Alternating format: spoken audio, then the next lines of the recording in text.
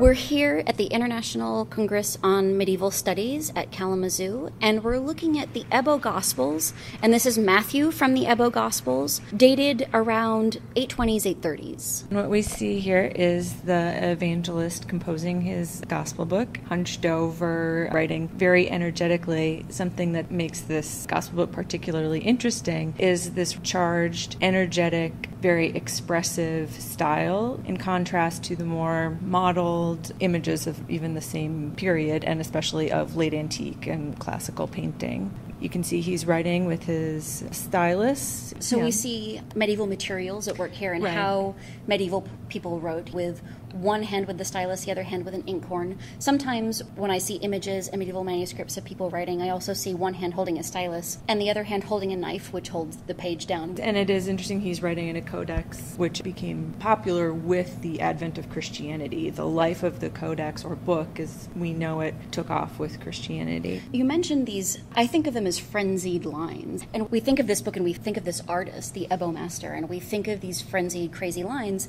And when I think of this, I think of the Utrecht Psalter, and that these lines must have been how Carolingian artists interpreted classical drawing style. But I think it's also interesting because this is a distinct style in contrast to other Carolingian works. And we see a little classically inspired landscape with buildings in the upper part. Yes. Again, a very classical motif. We should note Matthew's attribute up in the upper right-hand corner, which is a winged man. Each of the gospel writers has their own attribute, which is related to the book of Revelation. And the four apocalyptic beasts. Yeah, the four apocalyptic beasts. And then very early on in Christianity, this gets associated with the gospel writers. Matthew is the winged man, Mark is the lion, Luke is the bull, and John is the eagle. When we use the term Carolingian, what we really mean is art at the time of Charlemagne.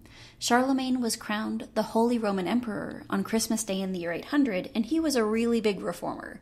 He engaged in art reform by encouraging artists and scribes to study and copy the artistic and writing styles of ancient books.